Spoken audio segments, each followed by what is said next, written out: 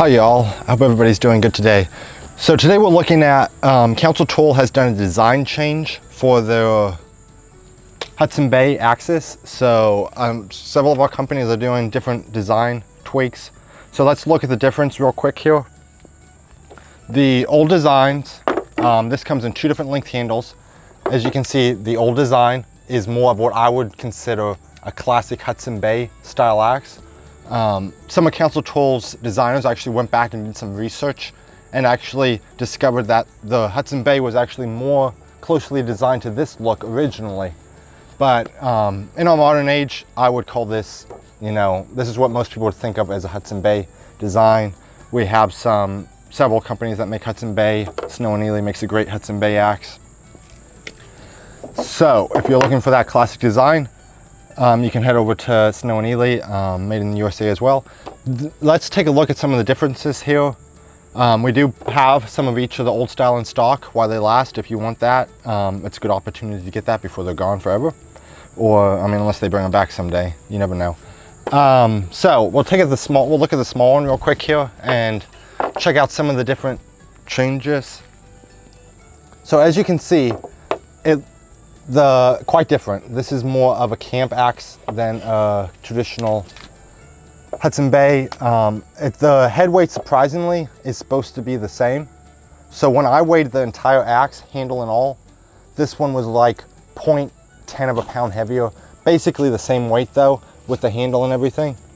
So it's a little, the looks are a little deceiving because this one's drawn out so much. The steel is actually very close to the same weight. So, of course, the obvious look here, just looking, this axe is the old design, had almost a 7-inch from pole to the blade, where the new design is only 6 inches, so it's a full inch shorter. And what they were thinking with that design change is it's more evenly balanced. So for like one hand swinging, it's not going to bounce around as much on you. I have not heard a lot of complaints about people having trouble with this. I've heard great reviews out of the old design, but that would be nice. Of course, a smaller hatchet type, you're going to be using it with one-handed quite a bit. So that's the obvious. The pole is thicker where the eye goes through here, and they said that was to help the handle placement not wiggle loose and loosen up over time, which if that really works, that's great. Nobody ever wants to have to replace the handle, although if you use it, you're going to have to eventually. One of my favorite things about the new one is they hardened the pole on it, so you can use that as drive-in tent pegs or whatever you want. I love axes with hammered poles, and Council Tool is doing that on a lot of their axes, and that's great. I applaud them on that. A lot of companies should do that. So we'll take some of the measurements here. So the old one had a 17.5-inch handle, and the new one is like at an 18-inch handle. And so it's half an inch longer handle. Very similar though overall. I will say this, some of the measurements on the handles on our website for a lot of the axe companies will be about a half inch shorter, because when they measure the handle, it's before they put the head on, and then they'll cut off the top after they get the head placed on, so that they just cut it a little off, making it about a half inch shorter. So on these videos, we try to get you the actual real length of the handle. Let's get the cutting face here and see if we can get the difference in that. So that is, I don't know, 430 inches.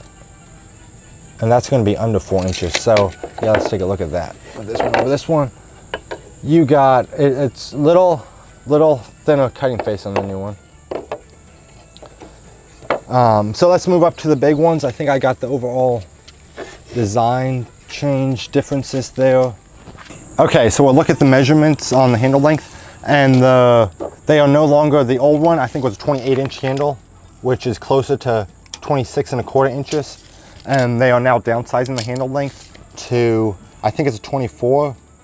But on Council Tool's description, that would probably say a 24, but it's really a 23 because of, like I mentioned, they cut off the top, so it's not exactly the right length. So I think I went over pretty much the basics there. It's if you have any questions, leave a comment or ask us if you want to have a video on some of the differences and any other axes we have. It gets confusing sometimes, especially when they make design changes. It's hard for me to keep track of what's going on. I had to do some research here and figure out. I think that's about it. I appreciate it. God bless. Thank you for watching, and check out our website, wisementrading.com. We've got a lot of cool stuff for the outdoors there. Hope everybody's staying cool. It's getting really hot here in Alabama and drying up. We had a really wet spring and early summer. We really appreciate it.